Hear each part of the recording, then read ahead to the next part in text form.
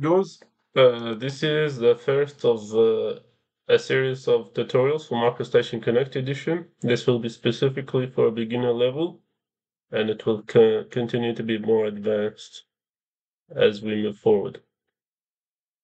So first, I would like to go through the functions of the mouse button in MicroStation.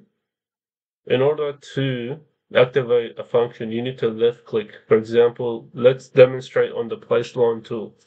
You left click on it under the home tab, and now you've got it selected, and you should see this. All right. Left click somewhere on the screen to select the starting point, and left click again to select an ending point.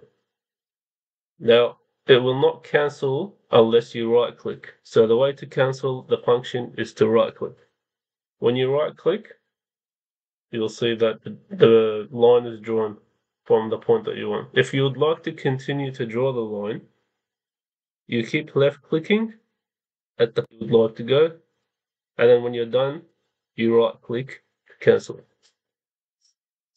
And there's also another thing where you click both of the mouse buttons at the same time, and this is called tentative, and this usually selects that particular area in the element. For example, if you do it here, you should see this. This will also give you the coordinates here.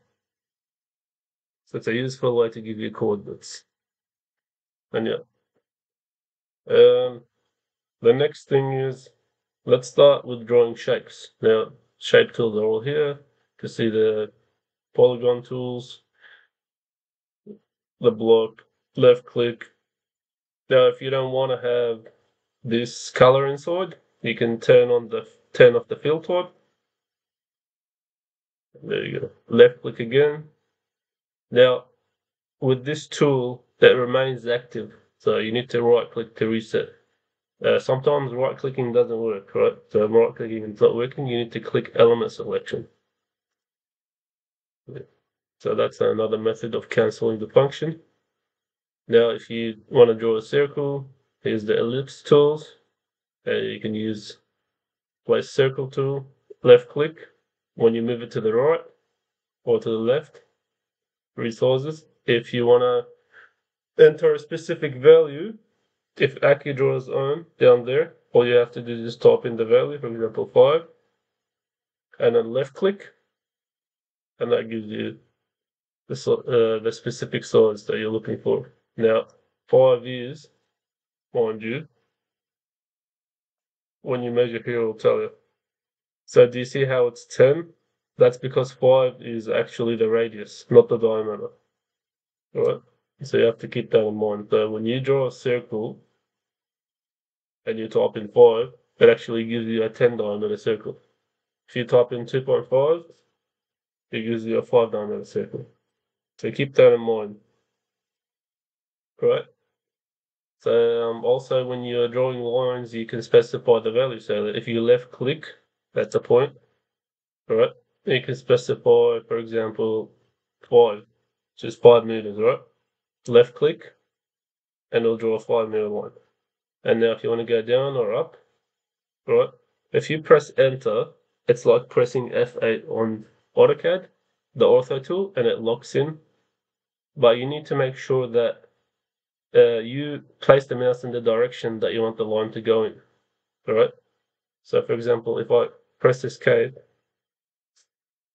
I press element selection, cancel the tool. For example, if I click the mouse, right, if I'm going left and right, and I want to lock in, I'll press enter. All right.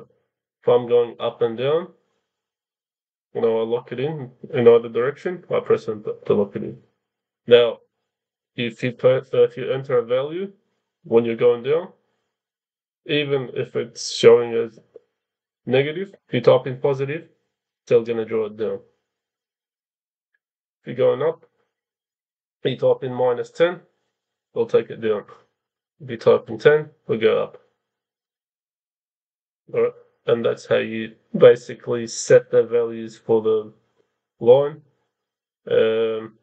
What other